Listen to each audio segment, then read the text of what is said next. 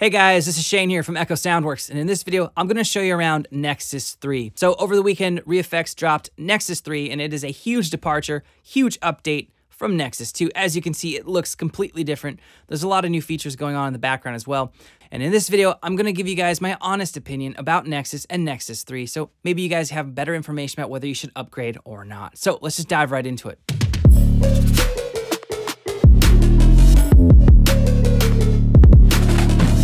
All right, first things first, you no longer need the e-licenser or the dongle. This is gonna feel so good.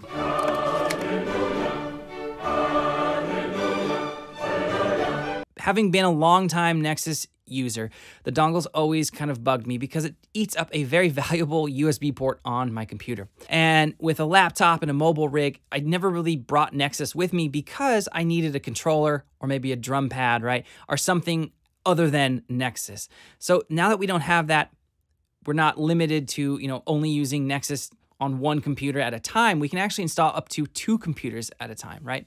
So that's really nice. And that's all done in the new Cloud app, which we can see here. And the ReFX Cloud app is a great, efficient way to manage downloading, installing, and upgrading, the actual plugin. So speaking to that, there's another added benefit to not having the dongle, and some of you guys may not know about this, but speaking from experience, if you lost your e-licenser dongle back in the day, ReFX would bend you over backwards and they would say, take it, because you'd have to get a new instance, a whole new license of Nexus. Even if you had your DVD installer, they'd still be like, nope, you gotta get a new one, you lost your e-licenser. So that shouldn't be a problem moving forward. So everything appears to be just way better in terms of not having the e-licenser and the dongle and having access to the Cloud app. So now moving into the plugin, there's a lot of differences, obviously. You can see here, we have a split screen from version 2 to version 3. And we're going to dive into Logic right now, and we're actually going to take a look at everything that's going on, both with the GUI and with things going on under the hood that make Nexus 3 a much more user-friendly plugin.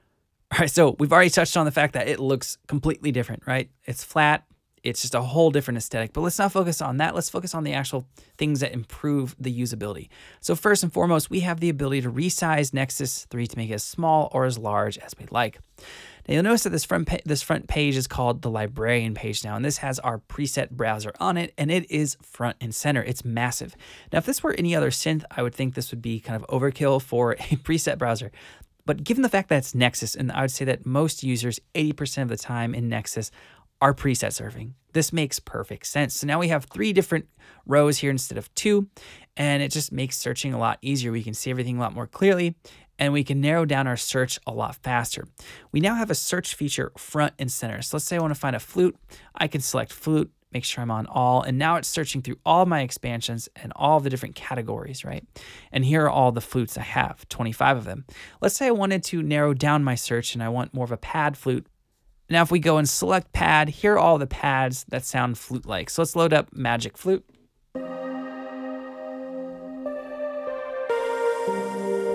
There it is. So let's say I really like that preset. I can go over to the right of it, click the heart, and now that preset will be in my favorites folder or the hearted folder. So over to the right of the heart, we actually have some different kind of emotions or vibes or characteristics we can search for. So instead of just searching for the category of sound like a bass, a lead, a pad, and what bank it's in, we can choose dark. We can choose, any category that makes sense with how the sound actually sounds. So let's say we want to go find dark. There's all of the dark sounds, right? So that's a really cool feature. Now, you can actually change the font size as well. So if you hold down Control and swipe up or down on your mouse or trackpad, it will make it smaller or larger, which is really cool.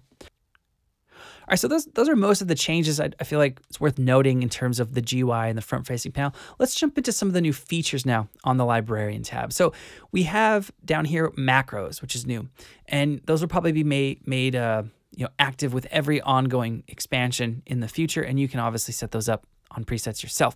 If we go over to the reverb, we actually have some new reverb types, the Rotiverb. So typically, previously Nexus had the Arts acoustic reverb. Now we have these other different reverbs, and let's go. So let's actually take a quick listen to some of these different reverbs here. So let's turn off the delay. Let's turn on our reverb. Let's go to the Rotiverb, and let's go to nuclear.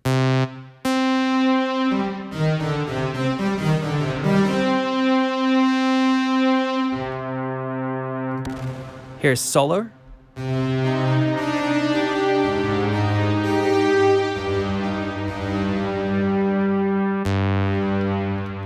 Nova.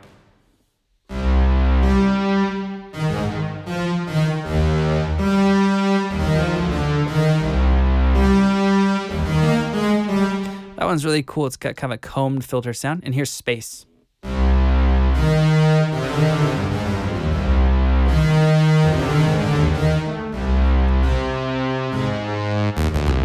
Now, I'm showing you at the mix all the way up just so you can hear the different tonal characteristics of the reverbs, but we do have those new reverbs on the librarian page. All right, so let's load up a arpeggiator. All right, let's turn down the reverb, turn the volume down. All right, that works. So let's check out the new features in the ARP. So the ARP has always been really powerful inside of Nexus. We now have presets right front and center with the ARP, which is really cool. You can easily change the velocity, the grid length, all that sort of stuff. Everything's just clear with this, right? So if I play this,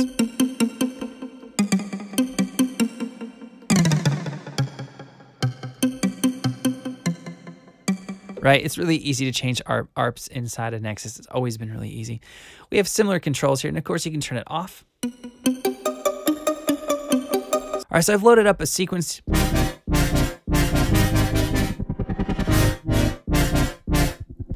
I'm just holding down one note, right? Those have always been popular patches or presets for Nexus.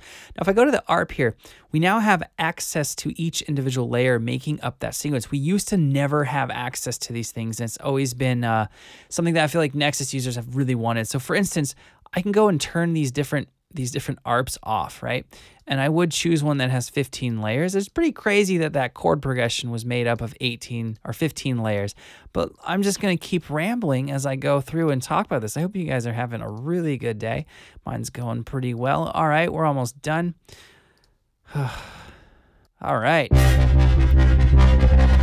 All right, so this is basically the bass. So if I turn off the ARP, now I should be able to just play this chromatically.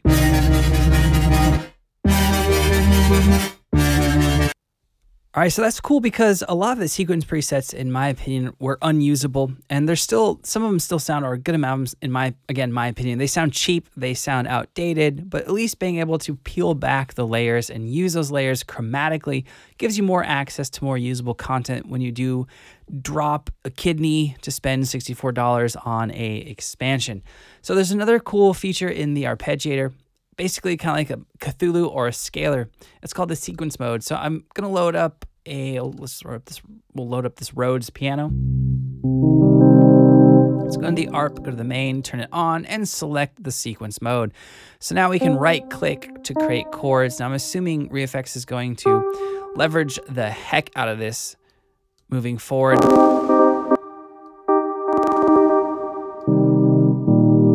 Right, and I'm just holding down one note now. Of course, you can change the length and the speed, just like you would with the other ARP modes.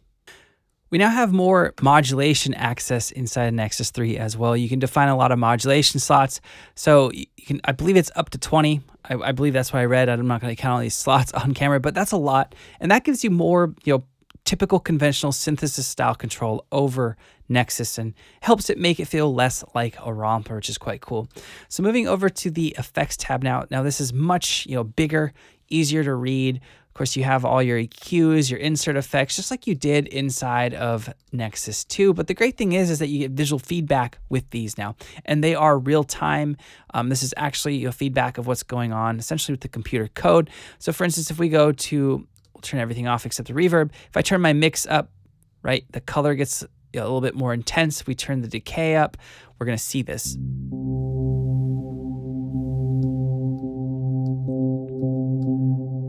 Right, same with limiter and every other effect. So that's really cool to get that visual feedback. It feels very un-Nexus, but in a great way. All right, so that's not the coolest sequence. It's pretty cheap and outdated. But if we go back to the features tab, we can now control these different layers. So previously, in Nexus, we could just kind of turn them off, right?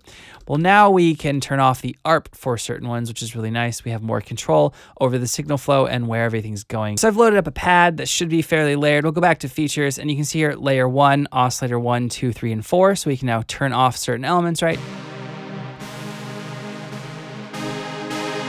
Right, we could do this before, but we just have more control, more visual feedback, and again, the interface is bigger. All right, so the update notes do say that there are 350 new factory presets. It would be nice to be able to know which ones were new and which ones weren't, right? And because I can't find them in isolation, I can't play them for you. That was my plan. I was going to play some of the new factory presets, but they're not there. All right, and because I can't access those, I can't really find them, I can't play any of the sounds for you. I was planning on playing some of the new factory presets, but again, can't find them, and I don't want to play, obviously, the expansion sounds, because a lot of you guys won't have those, or just random factory presets, because I won't know what's new and what's old. So it's going to sum up this first look at Nexus 3. I'm going to leave you with my final thoughts on whether or not you should get Nexus 3 or upgrade. If you're a Nexus 2 user, and you use Nexus 2 fairly regularly, I think the upgrade is worth it for you. Now, if you're not using Nexus 2 and you kind of dwindled and your use over the years have basically, you know, it's one of those plugins that you pull up like, oh yeah, I have Nexus. I don't know if it's worth it for you. I think there are better options out there at this point in time. Now, if you're not a Nexus user and think about getting into the Nexus world, I would consider this. It is expensive. It is expensive to get the plugin. You know, it's close to $300. And with that, you're going to get the factory presets. A lot of the factory presets are old. They were made 3 to 5 years ago. I know Nexus will tell you that you can still make modern music with them, and you could, but it's not like you're going to get access to the most trendy, you know, hip current sounds in all 700 of those presets. Like, you're not going to get a lot of tech house basses or, you know, a lot of the new hip hop sounds. You're just not. Now, on the flip side of that is, if you want kind of a one-stop shop and you see yourself investing in their expansions, then I think it might be a good play. But if you're looking for an alternative to Nexus and you're looking for something that allows you to tweak the presets, allows you to have more of a synth-oriented user experience, check out Avenger by Vengeance Sound. They're actually this logo right here. One of the main guys involved in ReFX made, or in part made, Avenger, or as he says it, Avenger. Shout out to Manuel. He's an incredible sound designer. I mean, I have the utmost respect for him. But I would go for Avenger in 2019, 2020 over Nexus, just because, A, it's made by some of the same guys. They have EDM-leaning expansions. They do the whole expansion thing. But the great thing is, when you get one of their expansions, you can edit and tweak that sound just like you could a normal synth, right? So definitely something to consider for you guys. All right, guys, that's going to sum up this video. If you have any questions or comments, post those, and I'll try to get back to you as soon as I can. If you're not subscribed to the Echo Soundworks YouTube channel, please consider doing that. The support does mean a lot. We're really close to 20K. I'd love to get to 20K by the end of the year. So if you guys do subscribe, smash the notification bell so you get an update when we release new content. All right, guys, thank you so much for watching. I'll see you next time.